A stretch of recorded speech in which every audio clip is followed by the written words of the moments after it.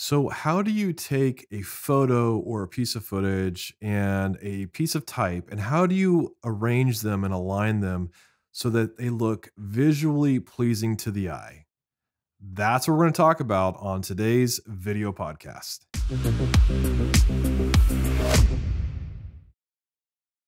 Hey there, and welcome to the video podcast, the Emotion Science Podcast. My name is Cameron, and welcome.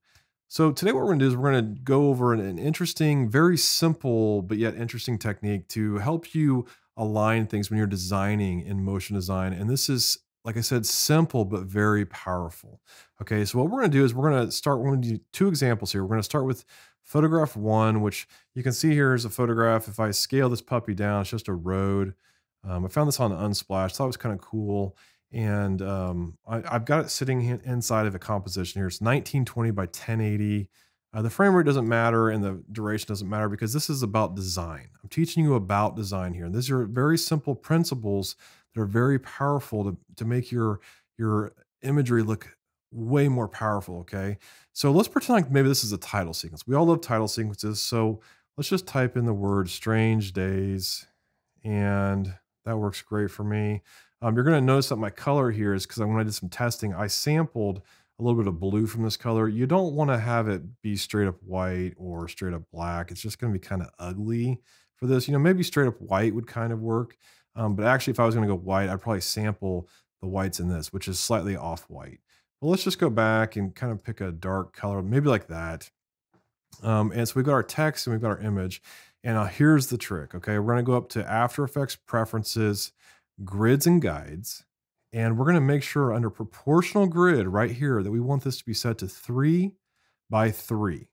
Yours may have a different number, but 3 by 3 is going to create a proportional grid that when we go down here to our grid and guide options and we turn on proportional grid, boom, there we go. We've got our section one vertical, section two vertical, section three vertical. So it's a rule of thirds, right? And we've got a top section here, a middle section, and a bottom section. So we've got rule of thirds horizontally and vertically. The rule of thirds tells me that this is a great focal point. This is a great focal point. This is another great focal point, and this is a great focal point. Okay, so our rule of thirds is on. All we have to do now is let's just turn off our type. Let's just focus on the image. Okay. So let's just scale this image down to something like 70%. And it's really interesting to see this line in the road here. So what I'm gonna do is I'm gonna bring this line up so it lines up with this rule of thirds line. And I'm gonna hold down shift and bring this over to the right here. And I'm just gonna have it move off into the distance right here at an interesting focal point. Okay. So if I turn off my proportional grid, it already looks a little bit more interesting. Okay. So let's turn it back on. Let's turn on our text. And now let's make our text focus in on another interesting point, which is going to be right here. Okay. So we're aligning the center of this text with the center of this point. That blue color is not going to work. So let's go with a white.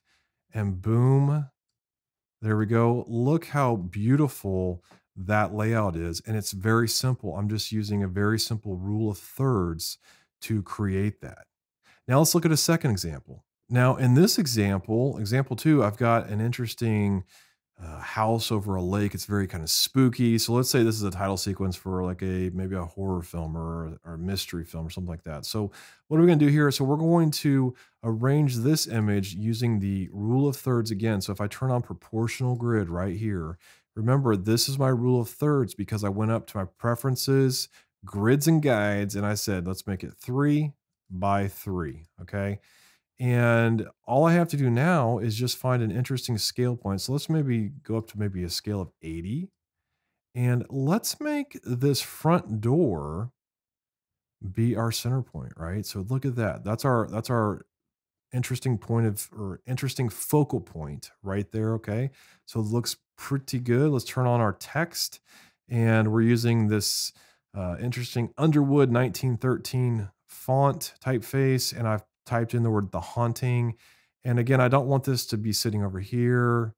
That's not so great. But if we go the opposite, like we did on the first example, we go to the opposite point of interest for the rule of thirds, right here, look how interesting that looks, right? So let's find maybe a yellow.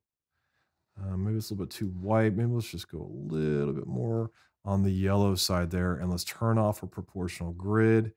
And look at that. That is beautiful because we're using a very simple technique called the rule of thirds. And if you use this technique when you're designing and you're laying out motion design, whether it be a photo or footage or typography or shape layers, whatever it is, use the rule of thirds to create better looking motion design.